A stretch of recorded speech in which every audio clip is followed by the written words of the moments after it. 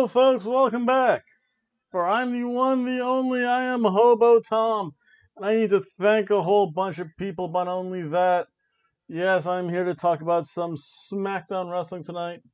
But first, I have to get to this list. See here. Again, so many people watched my channel over the weekend.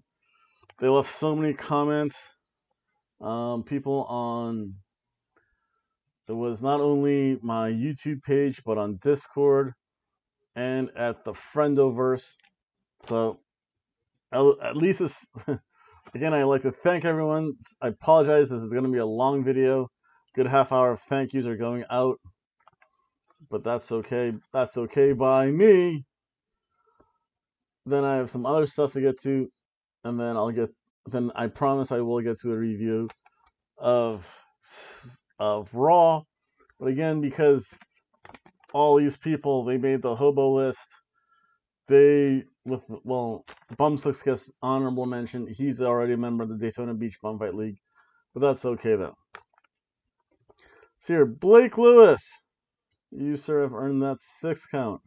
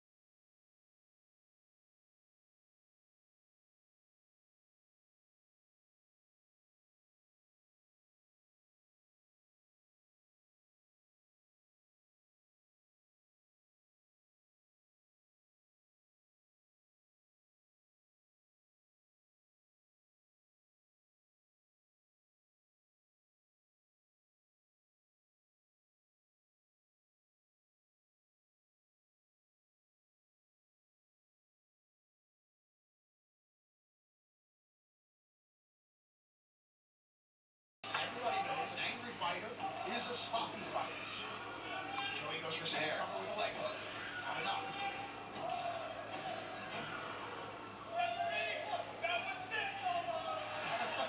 32 counts equals 6. Meanwhile, all this is being done with that lollipop still sticking to things. Joey Ryan's. Carlos Valle, you sir are a master of the air guitar.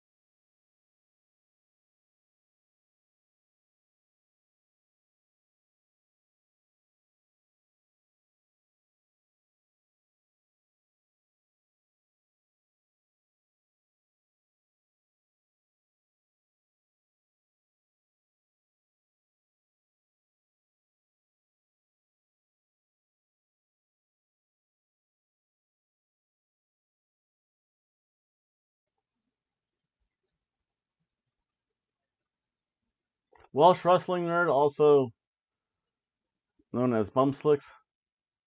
Hello. You don't get any more. Because you, sir, are already featured in the Daytona Beach Bumfight League. I might have to make that new character, too. I have to think about that. And I do have to get ready for that, for the Havoc of Halloween. That's a whole other issue, though. Isaiah Lewis, thank you so much. Yes, you made the show always very enjoyable. For that, sir, you are that luchador on a forklift.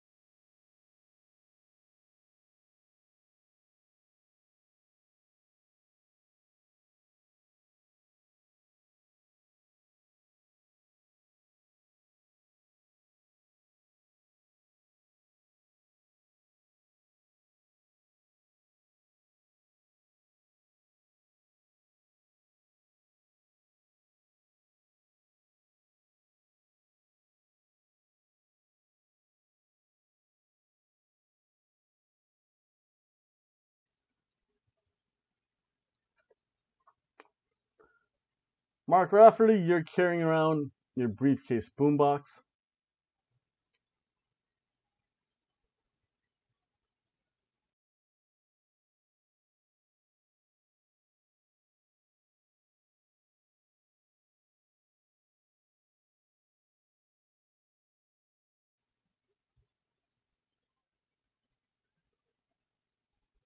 Earl Hebner.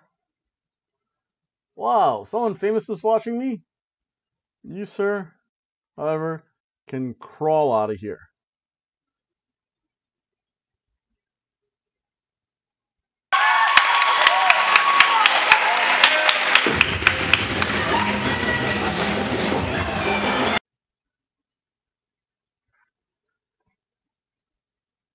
Tra-la-la.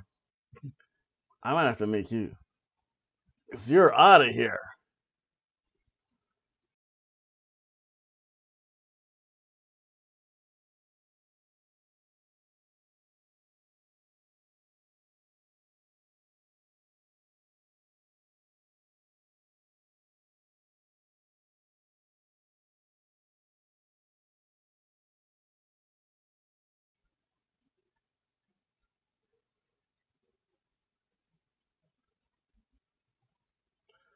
Nicholas Grosskirth. You, sir, win by dirty pin.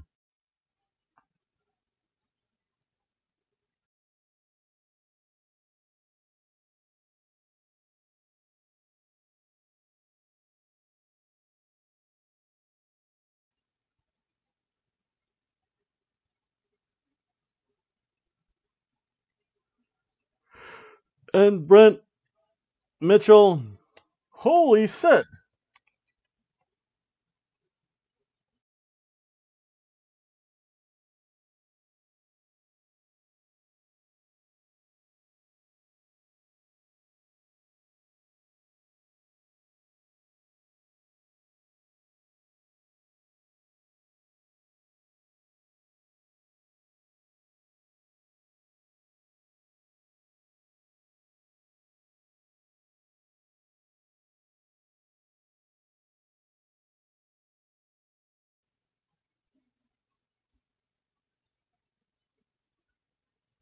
Wow, the editing of this is going to be rough.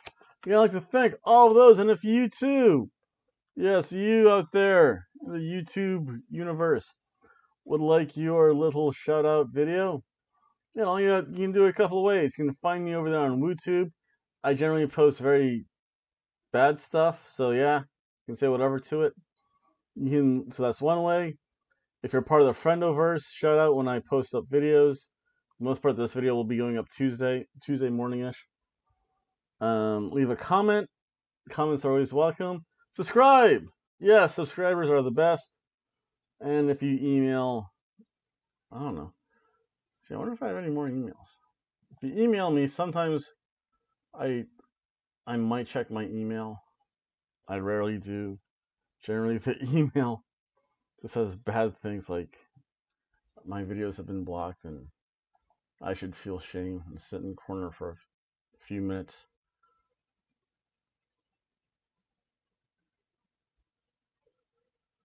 They made a copyright for what? No. Oh, wait, that was my predictions.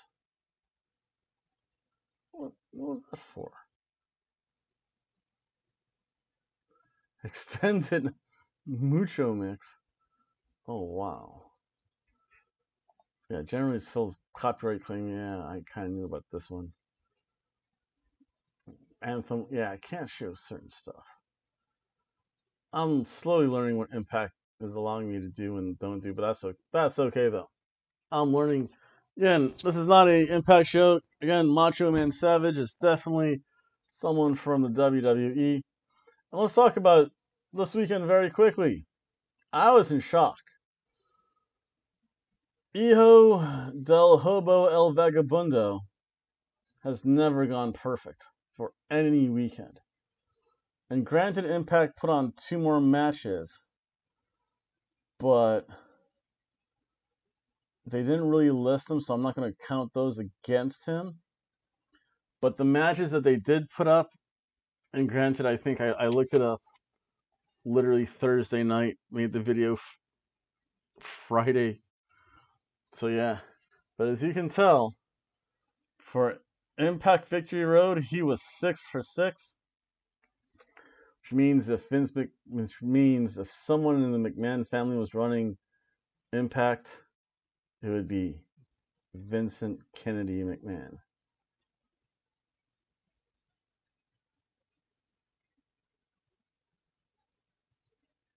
And for NXT, again, look at that. Damian Priest defeated Johnny Gargano. Io Shirai beat Candice LeRae. Finn Balor defeated Kyle O'Reilly. Sheeta defeated Velveteen Dream. That was kind of like the one I was up in the air about. That could have gone either way. And Santos Escobar defeated. Oh, that's why.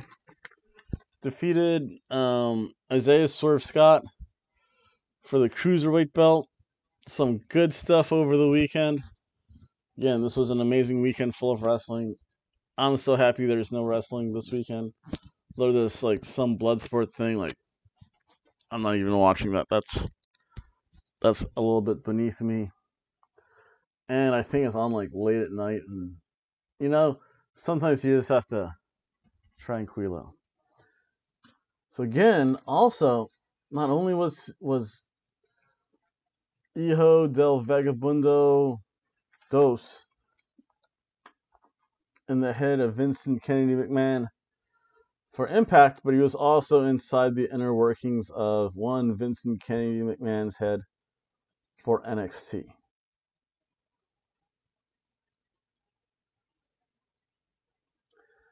I've never seen him go perfect for 2 shows. I've never seen him go perfect for 1 show in the 2 years I've been doing this. That's impressive. I have to clap for Hijo del Hobo el Vagabundo Trace. So yep. So with all that being said, I know that probably took a good half hour. I do apologize for that, but I do like to get those thank yous out. You guys deserve it. So now let's talk about some Monday Night Raw. And I'm going to try and make this as quick as possible because I still have a lot to do tonight.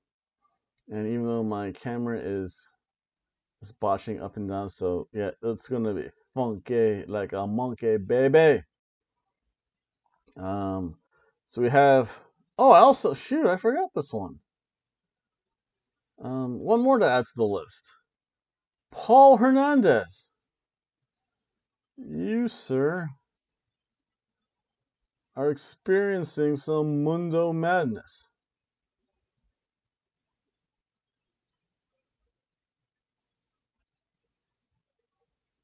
There we go. I actually wrote that down separately because I think he said something. I know I already gave him a shout out on SmackDown. What am I doing? Wait, where are my notes? Where are my real notes at? Oh yeah, you know what? I don't need to do that. I'll figure that out somehow. What did I put a Raw? What's that? Oh, I just started on a whole other page without. Oh, that's why I put open bump. Yeah, I have no clue what I'm doing right now. I am exhausted. I actually had a very productive workday though. So this notes. This is good, but yeah, it goes away. So it's Monday Night Raw. Let's talk about some Monday Night Raw. Randy Orton starts off because a promo. Drew McIntyre jumps him. We kind of know where this is going to lead. This is going to lead to a Hell in a Cell match. Or probably the Thunderdome, baby. Put the Hell in a Cell in the Thunder. Wow. I think they had a match like that. Like a steel cage inside of a cage. I'll have to find that. That would be pretty cool. So the opening match sucked. It was Lana and Natalya and Zelina Vega taking on Dana Brooke, Mandy Rose, and Asuka. One of these things is not like, well, actually, two of these things are not like the other six. Zelina Vega doesn't have blonde hair, and Asuka has multicolored hair. Everyone else is bimbo blonde color with big tits. Yeah. Large-breasted, blonde-haired women. The way Vince McMahon likes them. It starts off, Natalya tried to do a roll-up, like, right off the bat, eventually on Dana Brooke. Eventually, Natalya gets... Dana Brooke went for his satellite head scissors.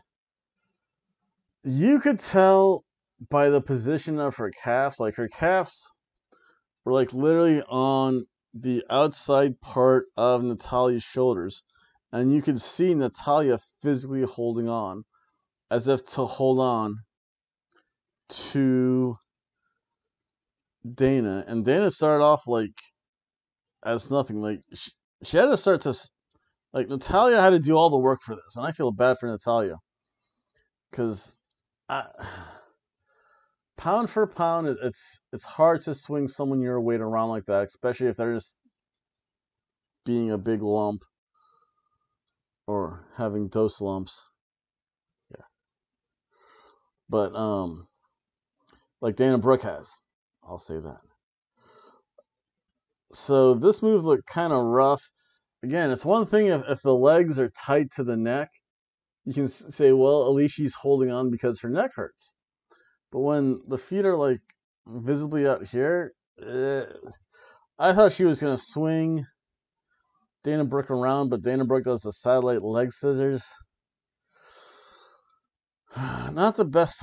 I might even downgrade this match too now that I think about it. Although there were some good moments. That was meh. Again, that was just kind of weird.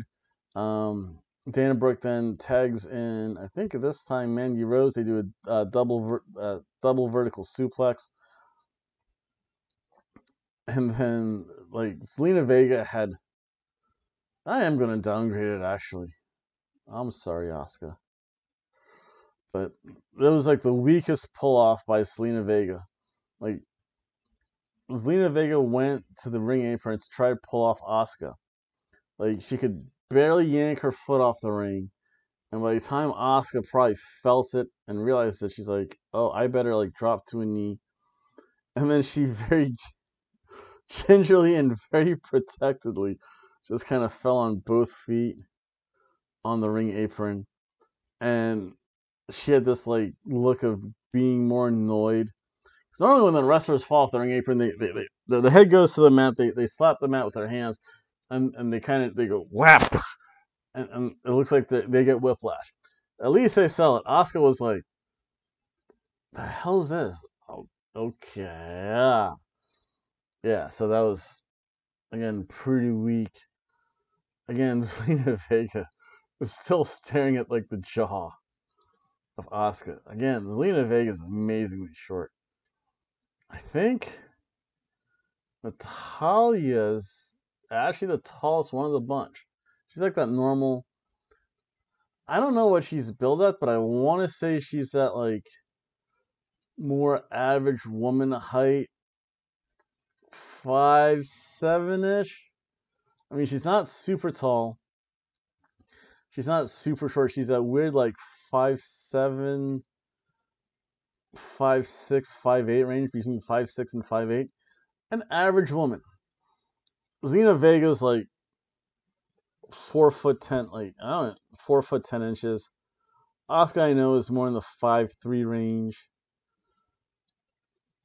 Dana Brooke, her chest takes up most of her body. Again, that 5'5". Mandy Rose, pretty close to that 5'6", 5'7". Lana, again, I think is around 5'6". Again, you out there in the YouTube universe can always correct me, but Zelina Vega just looks like a high school girl among women in this match.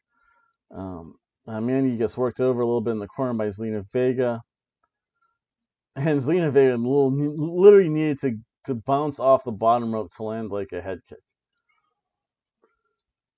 I could land a head kick standing. It wouldn't be the prettiest thing, but I could do it. If it was like if it's someone in my height, I could probably do it. Guy 6'5", maybe, or maybe to get a little extra stank on it, I would do it, but I make it obvious. Like she tried to really downplay the rope bounce. It was there though. Again, Zelina Vega looks like a high school girl among women. It looks not good. Lana eventually gets the cover on Mandy Rose, and Lana does so it looks so improved one week, and then she's like the one wrestler that digresses like the next time, because like she was just like trying to literally kick Mandy Rose's butt, and you can tell like if you're gonna kick someone in the ass, you're not gonna really hurt them. You might as well just go full swing. Like her knee was bent and just like Now Lana has to learn how to. She has to learn something. Lana eventually eats a pump knee by Mandy Rose. Lana eats the pin. The burial and the humiliation of the Rusev family continues. Because then the only redeeming factor is that Nia Jax and Shayna Baszler came out.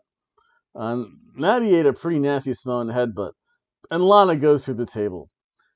The burial of Lana continues. Then there's a little hurt. So I'll tell you what, overall,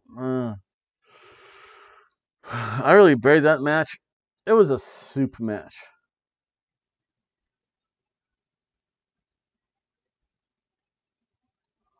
Then we have Nia Jax and Shayna Baszler coming out and like destroying Lana was the best part of it. If that was a crowd, they'd be chanting, "Shayna's gonna kill you." They do need that live audience, and I think a live audience is coming back eventually. I just do not know to what capacity though, because they did have some live people there at the NXT show, behind the plexiglass at the Amway Center. They had the arena set up a little bit differently. If it wasn't the Amway Center, it might have been the Doc. I don't think it was a Dr. Phillips. I'm not too sure about that. I don't think it was. The only other one I could think of was UCF. Might have been UCF. I think, unless the Magic have a practice facility, because it didn't seem like the Amway Center. Didn't look like Full Sail. It doesn't make sense to transport all that for one show. I don't know. It is what it was. Then we have Drew Gulak rolled up R-Truth as R-Truth, like speaking to Little Jimmy. Whatever.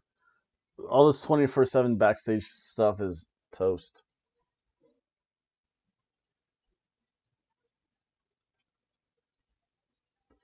Then we have the Hurt Business recap. That was pretty cool. Then Seth and Murphy comes out. Murphy says Seth apologized to Aaliyah. And Seth is like, I'm not apologizing to anyone. You apologize for me for your piss poor actions. That's what I have to say. And let's see here. I'm going to take it from right here because my camera just went. And actually, you know that this is a lot better. Yeah, it's probably just too much space on. I have to start erasing some videos. That's a whole other issue. Oh, I could do that Thursday though. Indeed. Yeah, eventually I do need a new computer, but that's a whole separate issue. One day. With money. But yeah, so Seth says, no, you need to apologize to me. You have by 10 o'clock to apologize to me. Murphy's like, no, you need to apologize to me for your treatment of Leah. Yeah, whatever. Because next match we have Seth Rollins and Murphy taking on Humberto Carrillo and Dominic Mysterio. This is getting a little old. I like the way it went towards the end. This match it still felt a little fresh. It felt like kind of what they did last week, but a little bit more. I'll tell you what, Dominic Mysterio, man, you have the most amazing tutelage ever. You have Humberto Carrillo, Angel Garza. I know it's not Mil Mascaras. There's another luchador who in Mexico is really, really famous. I don't think it's Hector Garza. I forget, but he's a masked wrestler. He's famous. He's the father of Angel Garza and the uncle of Humberto. And then, so you take those three. Don't worry, I'm not doing silent math. And then you add in Rey Mysterio, plus I'm sure Chavo and Hector Guerrero, and probably to some degree Chavo Senior. I'm sure between, so that's 3, 4. So yeah, so between those 7, that's a hell of a tutelage. Because I'll tell you what, the thing I like about this is that you can see Dominic learning. He's adding more moves to his repertoire. Right off the back, because of what's been happening, the faces jump to heels. Dominic hit a tilt-a-whirl side Russian leg sweep. I've never seen that before. And the fact that Dominic Mysterio hit that move, bravo, sir. That was amazing. And he's learning so much. Then they did their double X splash, which was pretty cool. I think Mysterio, I don't think he hasn't mastered the flying dive yet. That's fine. He has plenty of time to learn. Even if he is 20-something, his muscles can still grow and develop. So he still has plenty of time to be able to jump over ropes with the greatest of ease. He went to the top rope, dove in one direction. Humberto Carrillo dove over the ropes running the other direction, forming an X. That's always amazing looking. Back in the ring, Seth again works over Dominic Mysterio. Now it's Murphy's turn. Seth, after a while, Seth gets back and he's like, no, I'm going to take care of this. You don't tag me in, I'll tag you in. That kind of heel line. Seth has a floating ribs to poor Dominic. That just looks like it hurts. The sling blade, Dominic makes a hot tag to Humberto. Humberto, he just flies. He does the lucha stuff. However, Humberto eats a big knee. Murphy has amazing knees. He eats a vicious knee because he went flying and Murphy caught him like in midair. Again, the visual aspect of it looked utterly amazing. Seth and Murphy win, but I'll tell you what, Dominic Mysterio's freaking amazing. That was a surf and turf match.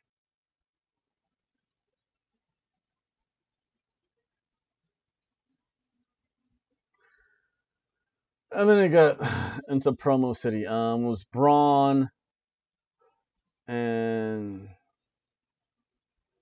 Adam Pearce are talking about, I want a match or I'm going to destroy stuff. Braun shouldn't say he's going to destroy stuff. He should just like tear down the set and say, give me my match.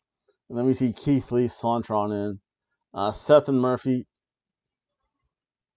they kind of like yell at each other for a while about who's going to apologize to who. The Kevin Owens show was Bray Wyatt, and he did a little sing-song for Kevin Owens about friendship, even though Ramblin' Rabbit got killed for, I think, the 10th time, and he was eaten by Mercy the Buzzard. That's always good to see. At the end, Aleister Black comes out of nowhere, Black Mask, Kevin Owens. Kevin Owens is like, why me? And then we have Drew McIntyre doing a promo that was good. We come back from that. Braun Strowman taking on Keith Lee. Starts out with a tie-up. Neither big man. They tie up, but neither man. They're so equally powerful. They can't get that early advantage. Then it was like Keith Lee got signed off the ropes, tried to shoulder tackle Braun Strowman. Braun Strowman was like, eh. They do a couple, again, big man spots. Braun Strowman tried a drop kick. That was kind of interesting. Hit Keith Lee right in the gut with that. That was actually pretty cool. Granted, my drop kick wouldn't be much higher. Then they go to the outside and they just do clubbing big man blows in an exhibition match. And yes, you can lose an exhibition match via countout. I'll tell you what, it was pretty good though.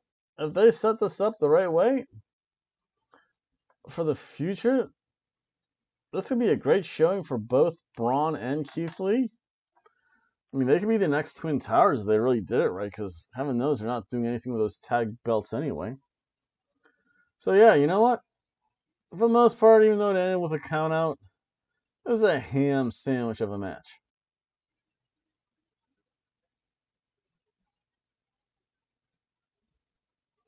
And then it continues on to the outside.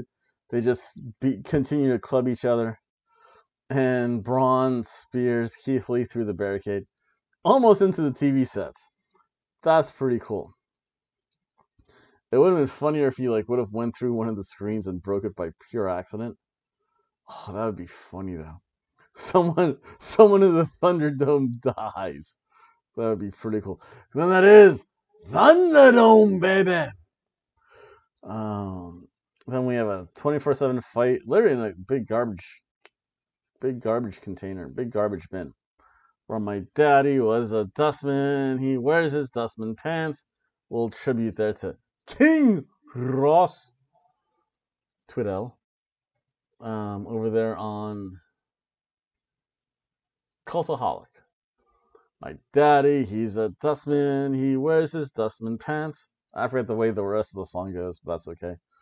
And somehow the ref saw that R-Truth won. It was entertaining. It seemed like a Scooby-Doo fight scene. And the reason I say that, if you think about Scooby-Doo fight scenes, there's always that kind of big cloud of dust. And then every so often, like a competitor would show up, like a garbage bag would be tossed in the air. Then so I think they all get tossed into the dustbin because Cesaro's hiding in a garbage can. R-Truth is in the dustbin. The referee's there. Drew Gulak jumps into the dustbin. Dustbin. I'm sounding very English now. But the big garbage container, then the garbage dumpster. Cesaro follows him. You hear the rumblings. The thing shakes. A garbage bag goes flying up. Drew Gulak pops his head up, kind of looks up, dives back in. Again, another garbage bag flies in the opposite direction. Cesaro kind of pops his head up, looks down, goes back in. And then the next thing you know, the ref's counting 3, and then R-Truth comes out with his title. This was entertaining mainly for its Acme-ish Looney Tunes quality fight scene.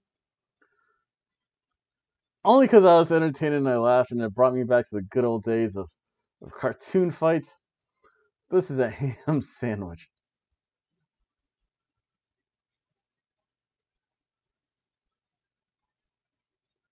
I do want to see what someone else has to mention. This looks like a cartoon, like a Scooby-Doo or Bugs Bunny fight scene, though. Then we have the Hurt Business taking on Ricochet and Apollo Crews is the next match. Shelton Benjamin and her business. We have Shelton Benjamin and Bobby Lashley. Shelton again. He's amazing. Ricochet went for a sunset flip. That wasn't happening. Put on a nasty looking armbar. Shelton Benjamin probably learned the most from his time in New Japan. In Impact and Ring of Honor, he was a really good wrestler, very technical wrestler, and very coming from that collegiate style. When he went to New Japan, he learned a little bit more so of the submission style of wrestling moves. So I just had to adjust the chair a little bit. So with that, he really worked in that submission catch wrestling game, which is really good. It really elevated his level because, again, that armbar, it looked like legit. That was good to see. Ricochet, eventually, he gets beat up some more. Apollo Crews gets a hot tag. He works over Shelton Benjamin in the corner. He has an okay spine. Apollo Crews is an okay spine buster and then a standing moonsault. Bobby Lashley comes in to breaks up the pin. Ricochet comes in. Ricochet eats a Dominator. He just got flipped around on the shoulder of Bobby Lashley a few times. Then eats a Dominator. That's the end of that. Shelton Benjamin again has that big German suplex very collegiately. There's no spear, but Bobby Lashley tags in. MVP's like, finish this. We're done here. Fun's over, boys. And then so MVP gave a bring on home call. He didn't hit a spear, but he hit a big choke slam, then the Hurt Lock, and that was the end of that. Hurt Business win. A really good match. I mean, this was a good quality cheeseburger match.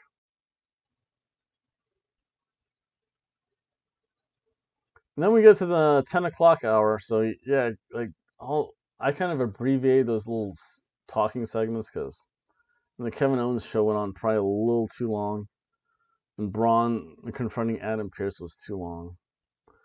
And then there was a Looney Tune fight, which always takes a while. Then we have Seth and Murphy again. They're in the ring. Murphy takes down Seth when Seth says, "Apologize to me now." Murphy says no. He takes down Seth. Again, beats him up a little bit. Gets out the kendo stick because that took a while. Seth took off his jacket and says, "Go ahead, strike me down. Strike me down, and I shall only become more powerful."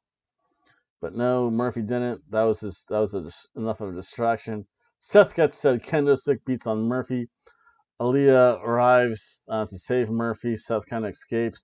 Then Dominic and the whole Mysterio family, they're like, "Aaliyah, get over here. You're not supposed to be hanging around with that dirty scuzzball, that dirty Australian Murphy. Don't you know that most of those Australians are the descendants of scuzzballs and criminals? We don't want you hanging out with no criminal." That's right, Murphy's a criminal, was a descendant of criminals and scuzzballs. But it was an okay segment. It is what it was. Then the Shayna Baszler and Nia Jax versus the Riot Squad was next. This was actually really good. I'll tell you what. Maybe it's because Shayna Baszler's close to my age. For some reason, Shayna Baszler, someone's going to say this sounds terrible. She's looking a little softer. She's not as jacked as she used to be. She's looking, at least to my eyes, a little more feminine. When I met her, again, that was kind of neat to see. But now, maybe WWE's figure out how to apply makeup to women and make them look cute. Normally, it's the opposite. Normally, like, the women that get made up, they look absolutely terribly fake. Shayna Baszler is one of those few women where a little makeup here and there. Good job, Shayna. Nia Jax is Nia Jax, and then you have the Riot Squad. Shayna Baszler kind of works over the arm of Ruby Riot for a while. Nia Jax enters the ring. She eats a buckle Rana from Liv, because then Liv gets the tag in. Liv starts splashing everyone until she's caught, I think the third or fourth time, by Nia Jax with a kick. Liv tried to go up, but no, that wasn't happening.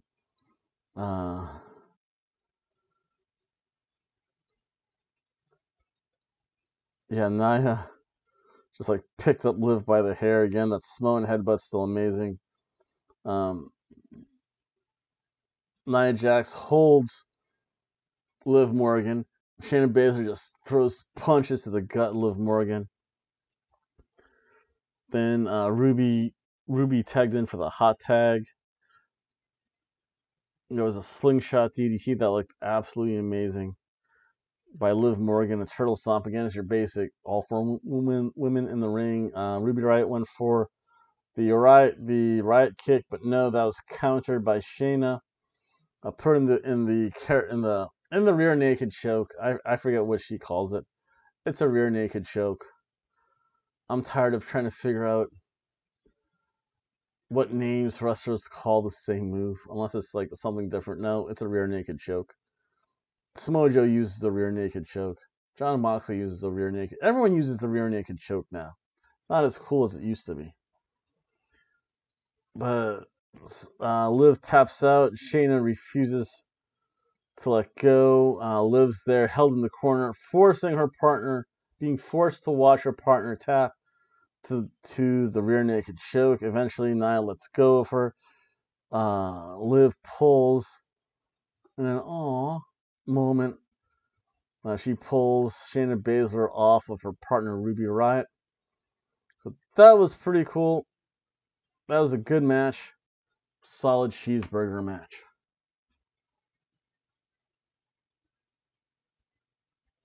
Did I say Nia Jax had a cheeseburger match?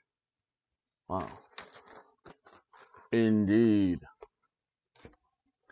Then we have MVP versus Mustafa Ali. Ali just for the opening part of the match eats anything and everything MVP throws at him. That big knee drop to the head always still looks amazing. Ali hit a drop kick to MVP, forces him out of the ring. And then, Ali gets surrounded by the Hurt Business. And then Retribution shows up. So I figured out who the members of Retribution are. You have Bane, Batman, for I am Bane. Bane's one of them. Bane is one of them. The Predator is another one. And then you have Casey Jones from the Teenage Mutant Ninja Turtles joining Retribution. Ali and the Hurt Business kind of align themselves quickly. However, Ali goes out. Ali is the leader of Retribution. And I'll tell you what, it just seems so inconsequential and so anticlimactic. Yeah. That match was okay. Again, it was this anticlimactic. It was a ham sandwich.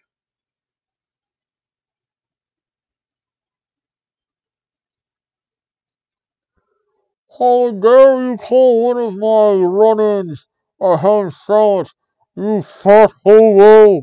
Don't you know the displeasure of Bane will be felt by all in the city of Orlando now?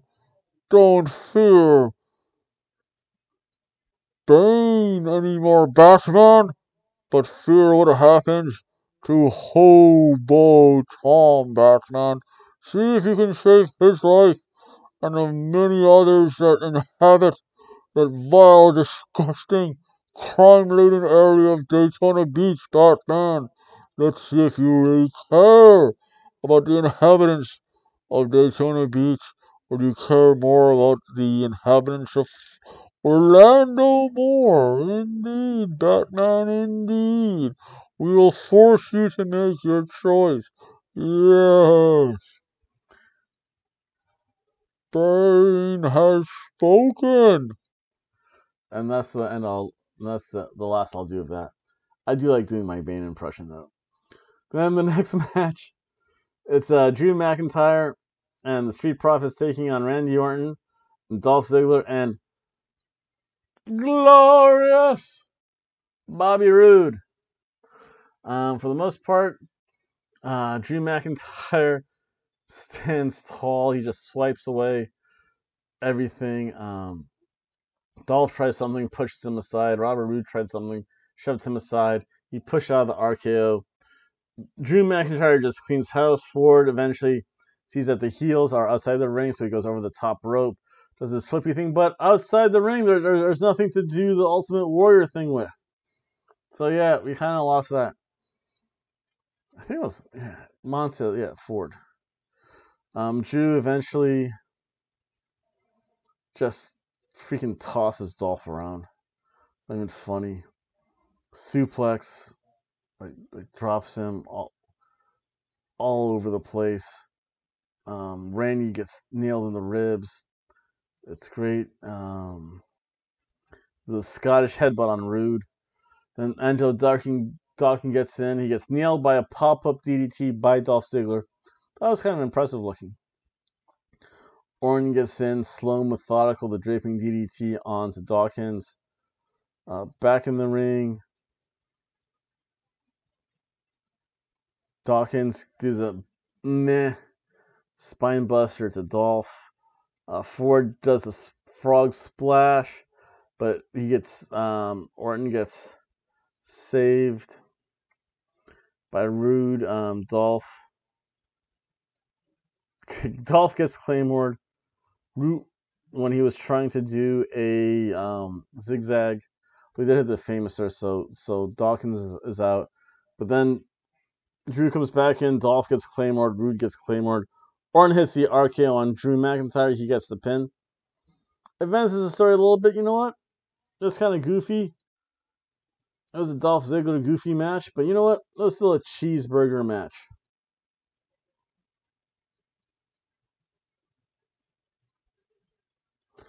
And for the most part, that was Raw. I'll tell you what. I think besides the opening women's match, all the 24/7 garbage and all the talking stuff, I'll tell you what, Raw for the most part was a cheeseburger Raw.